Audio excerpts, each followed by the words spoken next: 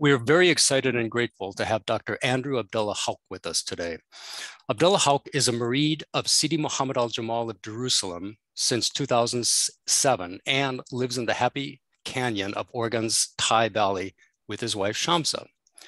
Abdallah and Shamsa have been integral beloveds in a number of Sufi communities in the United States, including Minnesota. They lived in Minneapolis for a period of time and brought great energy, enthusiasm, and wisdom to our community. I remember shortly after they arrived in Minnesota, Abdallah called me and asked me to tell him about the community. I responded with a few generalities, and he pressed me to describe our community to him in much more detail. It was one of my first experiences with the intensity, the dedication, and the commitment he brings to all of his endeavors, particularly this holy Sufi family, which he has dedicated himself to. His teaching today is what it means to follow the Shadhdhiliyya Tariqa according to the teachings of Sidi Muhammad, and a recitation of Al-Wadifatu Mashashiyya. Abdallah, welcome, and thank you for being with us today. Thank you, Abdullah. Alhamdulillah.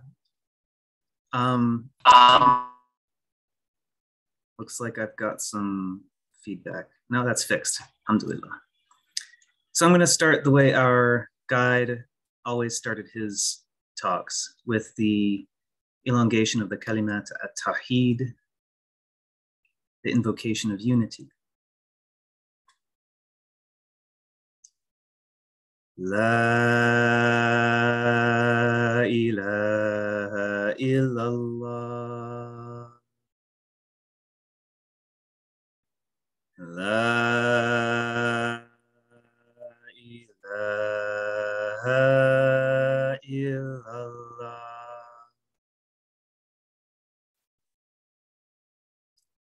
La ilaha illallah.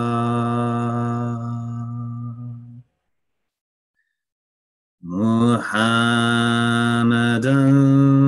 Rasulullah.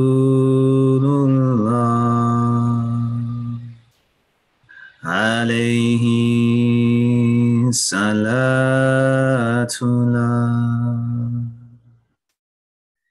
Ibrahim Rasulullah.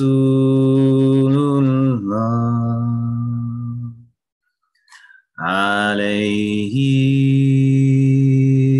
salatullah.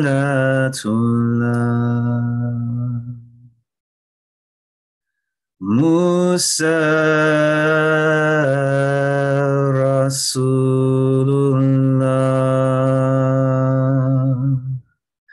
Alayhi salatullah.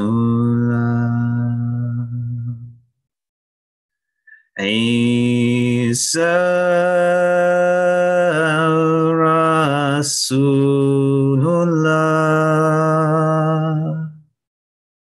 Alayhi salatullah. Muhammad Rasulullah.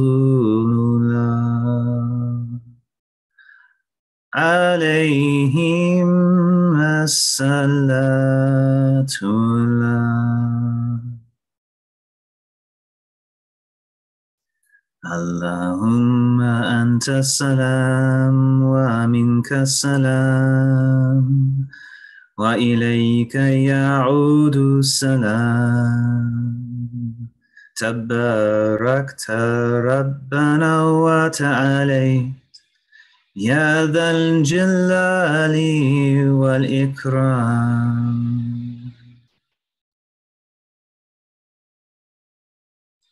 Bismillahirrahmanirrahim. Assalamu alaikum wa rahmatullah. Alhamdulillah. We praise him and seek his help and his forgiveness. And we take refuge in him from the evil in our own selves and from shameful deeds. Whoever Allah guides, none can lead astray. And whoever Allah leads astray, there's no one to guide them. I testify that there is no such thing as a God that we can conceptualize or comprehend, but there is only Allah. And I testify that Muhammad sallallahu alaihi wasallam is his servant and his messenger. A logistical note. First, I want to ask that you don't take notes during this talk. I just want to connect with your hearts, inshallah. And if you can follow along and be present, that would be best. This is a more intellectual teaching, lasting about 45 minutes, which does require an exercise in attention. If you want to go back and listen again, they are recording this teaching, so you can go back, inshallah. And after the teaching, after the talk, my brother has been asking me to do a recording of the wadifa, so I hope to do that. When the recording is published, I don't think there'll be time for questions right after this, but you can ask questions on the YouTube chat forum, and I will go on there from time to time and do my best to answer them. Or you can use the community directory and get in touch with me that way. Thank you again to Abdullah and the Minnesota community for hosting these calls. And thanks to Amina and all those who worked so hard to preserve the Sufi teachings that Sidi Muhammad brought from his teachers. And thank you to my beloved mirror, my sunshine, for helping me to craft this talk. Alhamdulillahi Rabbil Alameen. This is a blessed day, one of the holy days. We're in the first 10 days of the month of Dhul Hijjah, and this is a special time where you can make the deep repentance for any mistakes, and you can renew your promise with Allah, a promise to walk straight and to take care of your bodies and your hearts and your secrets. I ask Allah to be generous with you and to fill you with love and mercy for the whole world and for your families and for your children. And I ask him to help us to follow the way of the prophets, the way of Ibrahim and Musa and Isa and Muhammad. The deep peace and blessings be upon them. I'd like to share something personal. I'm giving a talk on the topic of following our way, our tariqa, what to follow, who to follow, and how to follow. But I must confess, I'm aware that in my heart, I want followers. I'm aware that I want a position of leadership and esteem, and I want people to follow me and what I make from myself. So you should remember that only Allah and his messengers are worthy of being followed, and that anything I say that is not aligned to their message is wrong, and you should disregard it. Now, as you may know, we are in the habit of calling our spiritual community a tariqa. The word literally means the way which you follow to purify your heart and become elevated to reach your complete humanity. It is an aspect of the term deen, which is a way of life that repays the debt that we incur to Allah by growing and developing into our individual selves, or our nafs. You can think of the word nafs as your ego as we go through this talk. The most noble deen is the prophetic way of life. We call that deen Islam, whether it was brought by Musa or Isa or Muhammad. The tariqa is the inner aspect of this noble way of life. So calling the community by that name can confuse people, it can, as to what to follow in order to attain that noble goal. And becoming, as our guide says, the prophet of your time. So let's set it straight. Our community, our national community, is an organization, a spiritually based organization, but an organization of the world nonetheless. Its purpose is dealing with the logistics of the community in the world. It's not necessarily a representation of the Tariqa. Its purpose is, one, to support newcomers in establishing their Islam. Two, to bring them to the teachings of the Quran and Sunnah and to help them to understand them with a Gnostic understanding. And three, to provide places to do retreat in order to exercise their traveling to Allah through the prescribed practices. It's also responsible for collecting and distributing charitable donations to deserving people. Alhamdulillah, it's a beautiful community. However, an important perspective to remember also is that the organization is focused on its own growth. The founder had a vision of 2 million people coming to this path, mashallah. And I hope that even more than that are transformed by following the prophetic way of life, because the world needs it. But with that goal, our community members have in the past been encouraged to, quote, find their platform in order to share the teachings and the love and to bring others into the community. And for that, we also adopted a ranking system that has Sufi style names, such as Naqib and Muqaddam and Murabbi and. So that the longer you are in the community and the more you step into managerial positions or bring others into the community, the more you advance through this ranking system. And a subconscious misconception in such a system is that a higher rank means a more purified relationship with Allah. Now, I am reminded of my brother Saleh Kent, who was Sidi Muhammad's right-hand man and sat up there next to him in the teachings and read the books that Sidi would teach from. He never had a rank, but he recounts that early on, he was sitting and eating a meal in a group, thinking to himself how special he was that he got to be at Sidi's side. And just then, Sidi turned to him and said, Saleh, I have you sit next to me because you are the most needy of any of them. Made me laugh so hard. It is so important to be needy for Allah. There's a deep, deep message there. And so, we also see that focusing too much on your own grandeur is a mistake. And following and promoting pictures that people have made up develops a cult of personality where people charge money or think that they have to pay money to learn some process that allows them to access their connection with Allah. And Allah says about this, and when they ask you about me, so know that I am near, nearer than your jugular vein. And he also says, believe in my revelations, which confirm your scriptures. Do not be the first to deny them or sell them for a fleeting gain. And be on guard of yourself for me.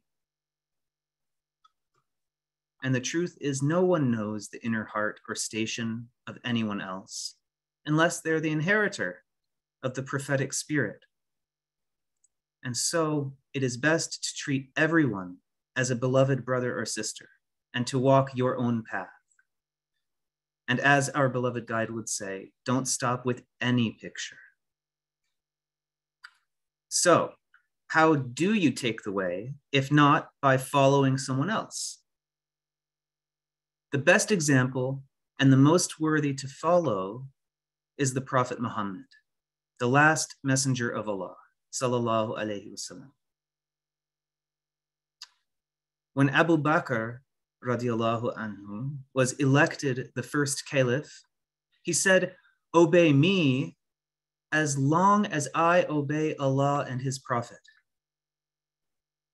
And if I disobey him and his prophet, then obey me not.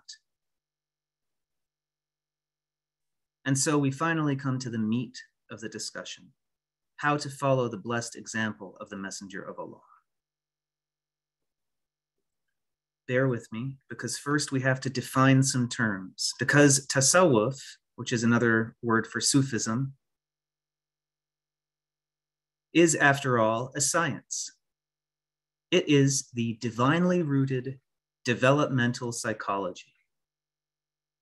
And as with any science, we need well-defined terms so that we can measure outcomes.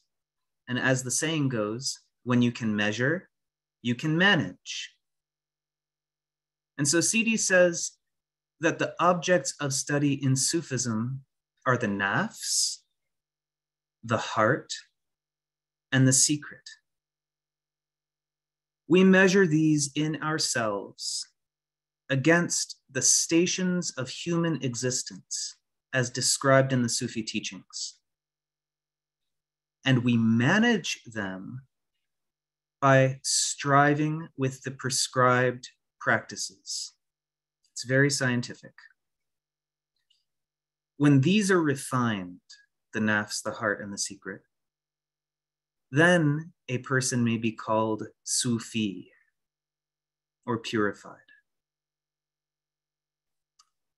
It is said that a Sufi is like the earth. Every ugly thing is thrown on them, but they only give forth the good. They're trampled by the good doers and the bad. A Sufi is disconnected from created things and is connected to the ever-present reality, the Haqq. Sufis are as children in the lap of reality, watched over, provided for, and lovingly supported in their wondrous exploration. And you can say, I want my Sufism to look like such and such, or I like this part of the path, but not that part of the path. But for the ones who really want to attain refinement in their nafs and their heart and their secret, and to attain knowledge of the knower of the unseen, to die to themselves and to gain life in Allah, and to take on every exalted character trait. For them, the path is one. Our guide says, tasawwuf was the custom of the Sahaba, the companions of the Prophet sallallahu alaihi wasallam, and the tabi'een, the ones who followed them, and the tabi'ihim, the later followers, the inheritors who Allah commanded us to follow and to be guided by their example. The companions, radiyallahu anhum, always hastened to surrender to Allah. They were the first to join the way of purification and the first to taste its fruits and secrets. The companions renounced the lower world and made jihad, a holy struggle, against their nufus, their egos. They loved Allah and His Messenger and directed themselves toward the hereafter.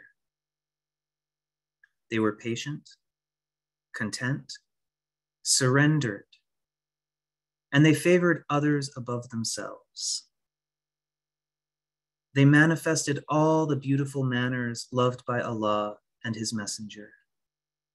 They adorned themselves with beautiful ethics through the Tariq of tasawwuf, which gave them proximity to Allah and His Messenger.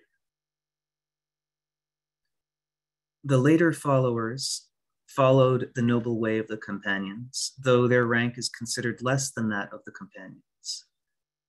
However, generation after generation, and with the passage of time, imposters and innovators began to appear, and people began to compete for worldly things.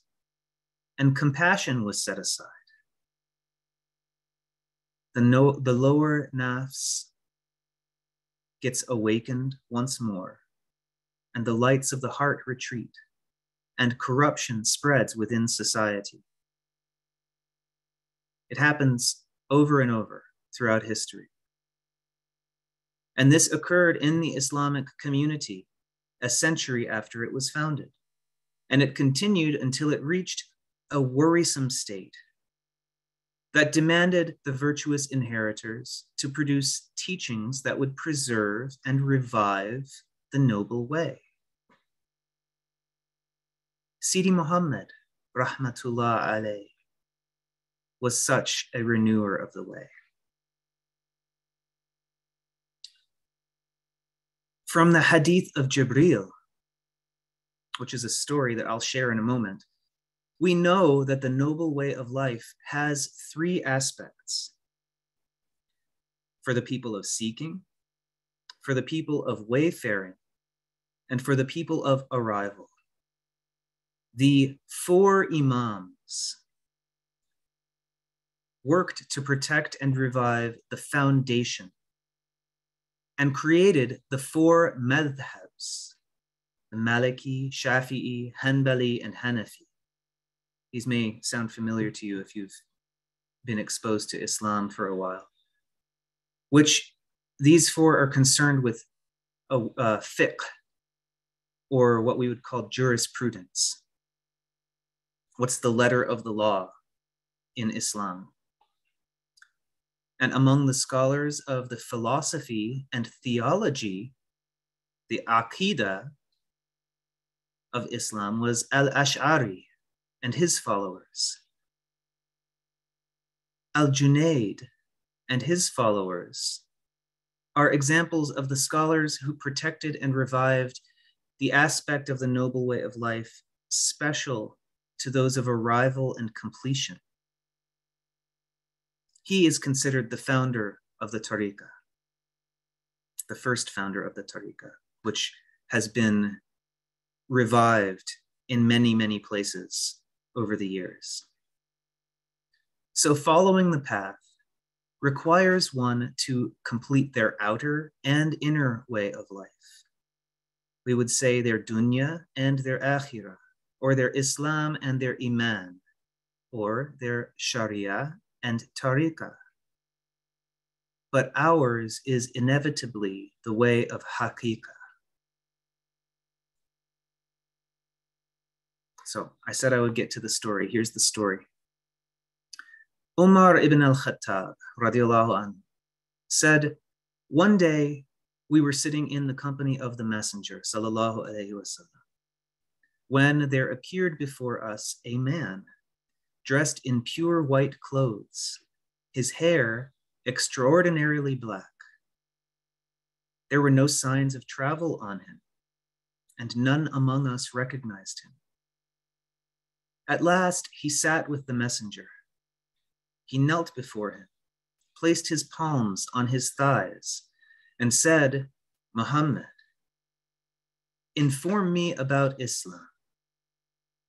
The messenger of Allah said, Al-Islam implies that you testify that there is no such thing as a God, there is only Allah, and that Muhammad is the messenger of Allah, and that you establish prayer, pay zakat, which is a charity to the poor, observe and fast Ramadan, and perform pilgrimage to the house if you are able to make the journey. He said, you have told the truth. And it amazed us that he would put the question and then he himself would verify the truth. He then said, inform me about Iman. He replied, that you believe in Allah, in his angels, in his holy books, in his messengers, and in the day of judgment. And you believe in the divine decree about good and evil. He said, you have told the truth. He then said, inform me about al-ihsan. He said, it is that you worship Allah as if you are seeing him before you. For even though you don't see him, he verily sees you. He then said, inform me about the hour. He remarked, the one who is asked knows no more than the one who is inquiring. He said, tell me some of its indications. He said that the slave girl will give birth to her mistress and master, that you will find barefooted, destitute goat herds vying with one another in constructing magnificent buildings. And then the man went on his way. But I stayed for a long while. The messenger then said to me, "O Abu Abdullah, do you know who this inquirer was?" And I replied, "Allah and his messenger know best." He remarked, "He was the angel Jibreel. He came to teach you in matters of the deen. Islam, Iman, and Ihsan. They're directly related to the nafs, the heart, and the secret, and also the Sharia, the Tariqa, and the Haqiqa." Our guide says that the Sharia is for making the outward free from fault, our limbs free from fault. The Tariqa is for making the inward free from fault, and the Haqiqa is for making the secret free from fault. For this, our guide says that soundness of the outward is based upon three: repentance, or tawbah, with mistakes, which at this level are sins; guarding oneself, taqwa, against being snagged by the prohibitions of Allah; and uprightness, istiqamah, with establishing the obligations that Allah asks of us.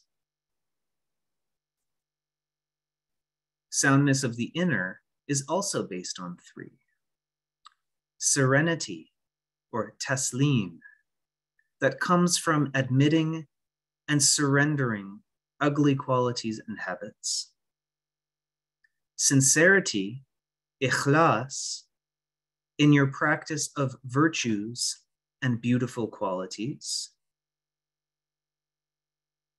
and truthfulness, sidq, in pursuing integrity with the Quran and Sunnah. The three things that make the secret sound are watchfulness, muraqabah, in your adab with Allah, your good manners with Allah; witnessing, mushahada, of the divine outpouring;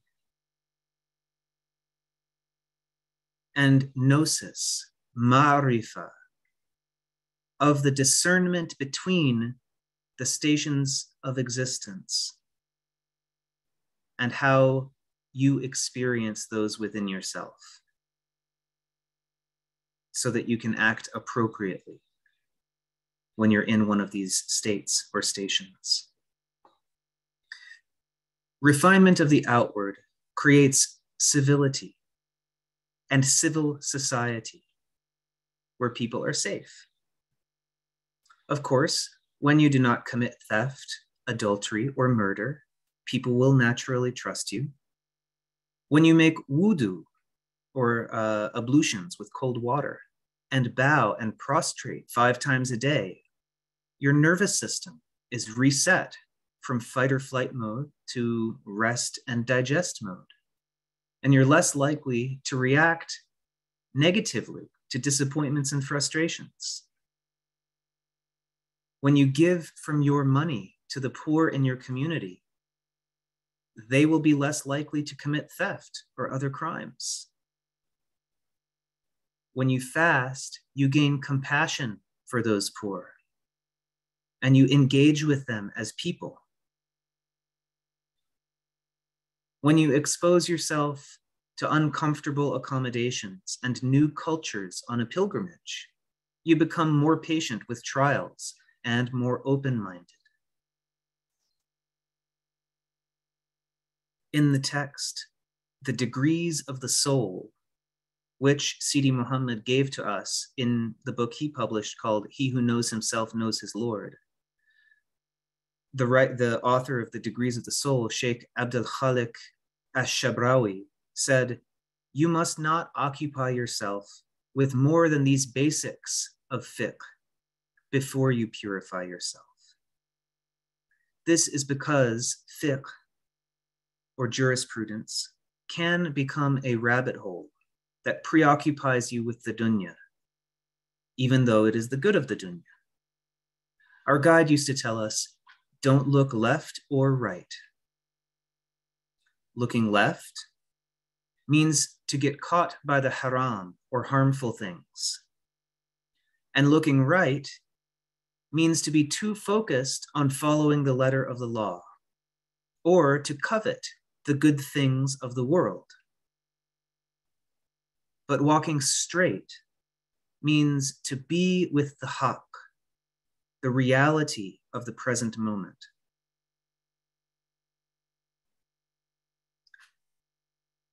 So that's the refinement of the outer. Refinement of the inner creates honor and dispels hypocrisy. For this, we must study, understand, and believe the Quran and Sunnah. And we must abandon suspicious and doubtful imaginings, purifying and securing our intentions.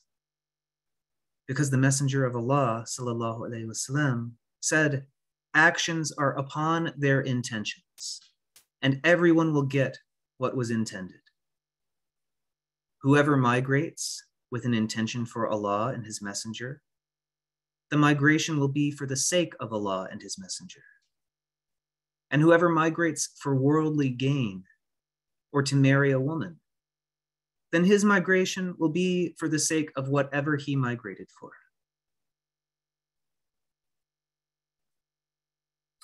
For belief in the Quran, our community reads the Quran every year during the 30 days of Ramadan. It's also recommended early on to memorize the protection surahs, which include the 3 quls and Ayat al-Kursi. And it's further beneficial to recite Surah Yasin as part of your morning devotions and Surah Waqiyah as part of your evening devotions.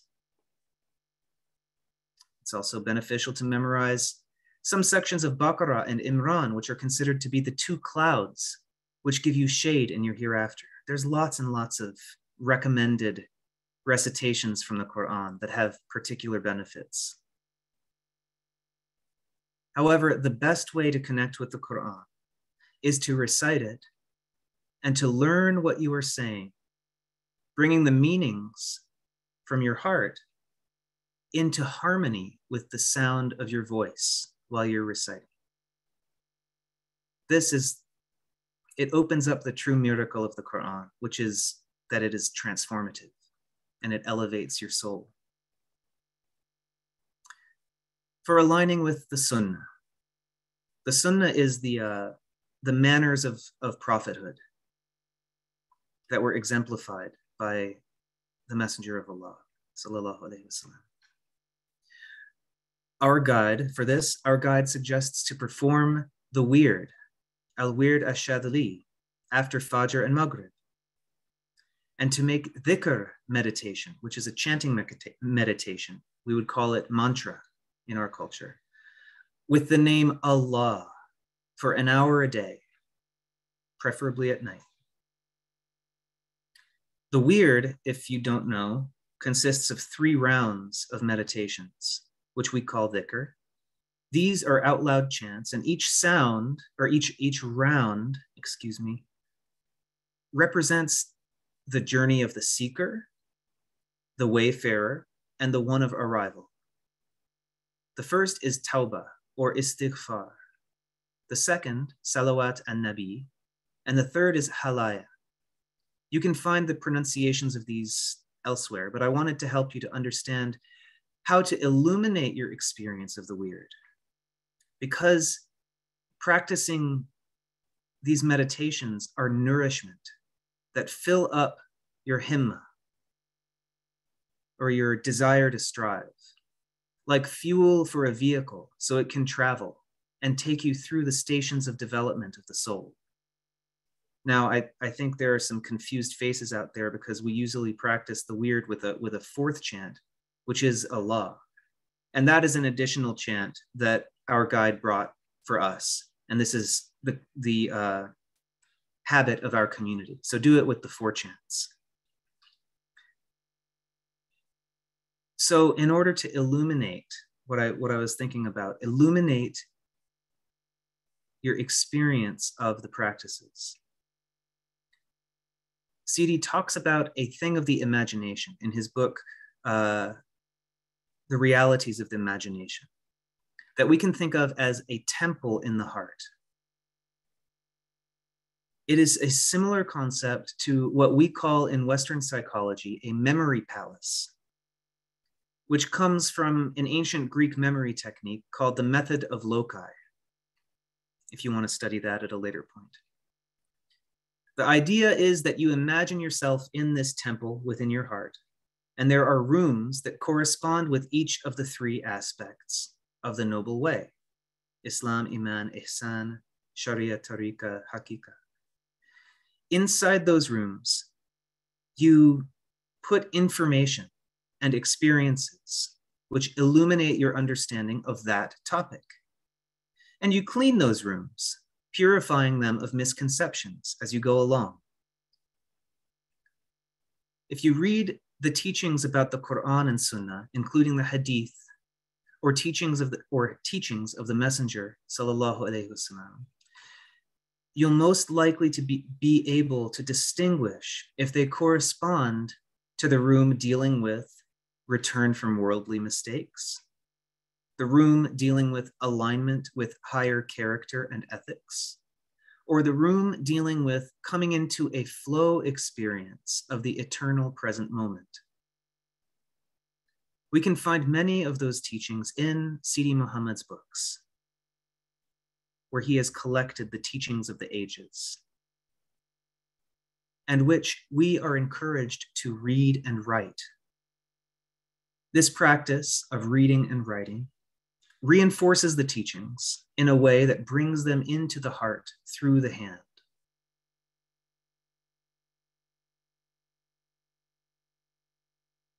Then, after you've read and then written, you let go of what you think you know, what you think you've learned, and do dhikr of Allah. And you come into the annihilation, the fana, and he teaches you the deeper meanings of those teachings. Fasting and reducing habits are also practices of the Sunnah.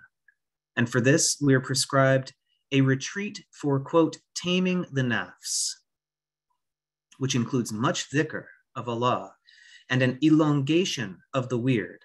So you do maybe 1,000 rounds of Astaghfirullah al-Azim instead of 100, as well as practicing all of the Sunnah additional salat, which there are many. You can be doing like 50 rounds of salat in a day if you're practicing all of the Sunnahs.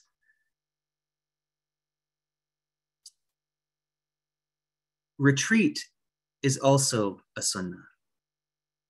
For the angel Jibreel came to the Messenger, sallallahu alaihi wasallam, when he was in his habitual retreat in the cave of Hira. So again, ask your local community managers to support you in finding a place to do this kind of retreat. Inshallah, they can all direct you to some place nearby.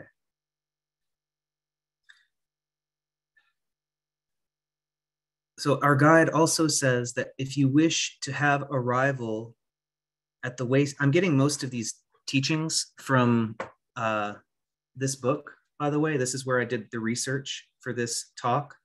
Walking the Path of Sufism with Sheikh Sidi Muhammad Saeed al-Jamal al-Rafai, Shadhdhiliyya, which you can find on sufimaster.org, I believe. So he also says, know that if you wish to have arrival at the way stations of nearness in traveling to Allah with the Sufis, you need to overcome 6 obstacles. The first is weaning the limbs from Sharia violations, and the second is weaning them from customary habits. So these 2 obstacles correspond with that first aspect of the noble way of life. The third is weaning the heart from coarse humanity, which is vulgarity that comes from imitation of vulgarity. And for myself, I find that when I watch TV, I end up imitating the characters that I've watched on TV and their vulgarity. And the fourth is weaning the heart from its inclination toward natural impurities, which are hunger, comfort, sex, power, and wealth. And these are difficult because they are part of our human nature. The fifth obstacle, so 5 and 6 correspond with the haqiqah. The fifth obstacle is weaning the spirit from baseless suppositions and imaginings, which our guide chastised us about more than once, telling us, don't say that Allah shows me such and such, or don't tell people I see such and such. And the sixth is weaning the secret of the secret from the illusion of other than Allah. And what is that illusion? That's the illusion of your own existence.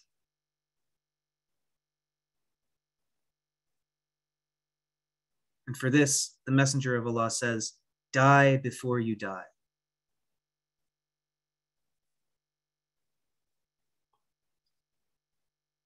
For refinement of the secret, our guide says we must completely detach ourselves and our hearts from the world and direct the mirror of our heart towards Allah alone.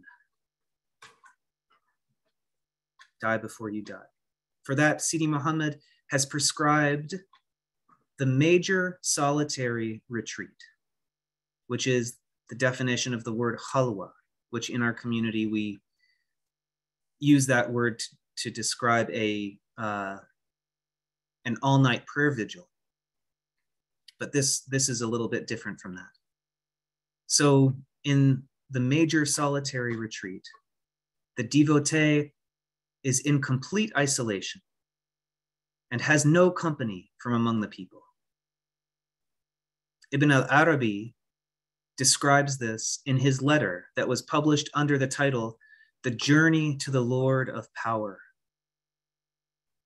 The formula for this retreat is similar to the retreat of taming the nafs, but it is done in solitude.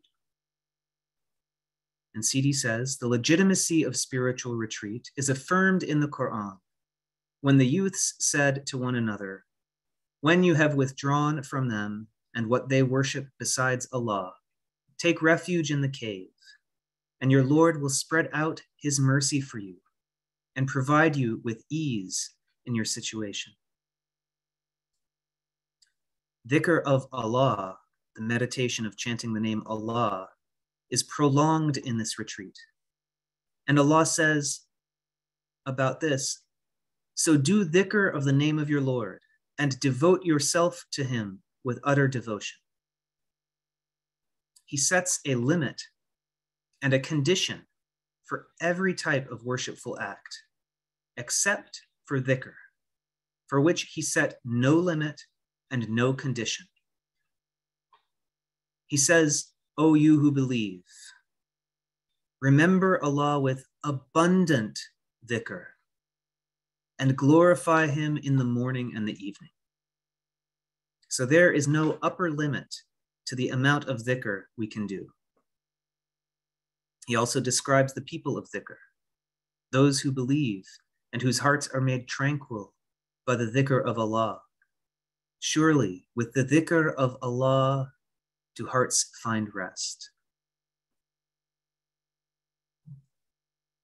So to recap all of that, the beginning is purifying the outward through following the commands and avoiding the prohibitions. The middle is purifying the inward by aligning with the Quran and Sunnah. And the arrival is attained after the first two have been made complete by retreating from the world and seeking and traveling through the fana. Sidi Muhammad said, "Know that it is not possible to move on to the next station until you realize the prior station. Whoever is enlightened at his beginning will be enlightened at his end. You may not move on to the works of the Tariqa until you realize the works of the Sharia through which your limbs are purified.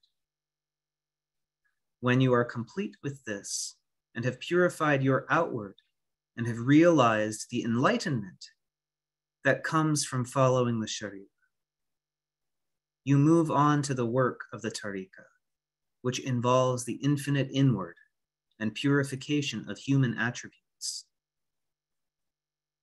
When you are complete with this, you work on the spiritual attributes of adab, which is good manners, the spiritual attributes of adab with Allah in his tajalli, which is his revelation of the creation. Then the limbs are at peace, and what persists is the best adab and alignment with the Sharia, with piercing insight and universal support and strength. And with this is where you go back into the realm of the fiqh, of the jurisprudence, and each little tiny piece of fiqh becomes illuminated for you. And you realize the garden in every moment, in stepping foot into your house with your right foot first and your left foot second, or saying a'udhu billah when you go into a marketplace or a bathroom, or so many little things that can become illuminated with this connection to Allah in the present moment.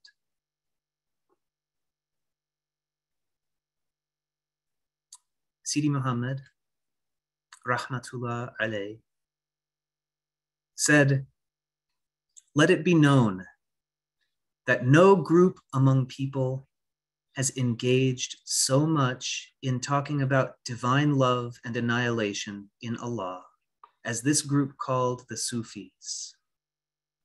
The Sufi way, which is focused on the fana, is an area of study that concerns itself with the highest of character and morality.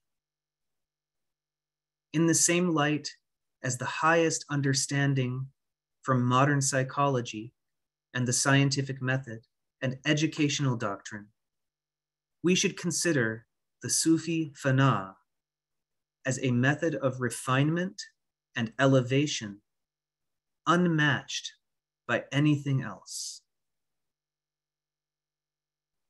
It is engaged in the annihilation of the passion of the nafs into something higher and more ideal, the ever-changing present reality, the Houck, which contains all of the divine realities.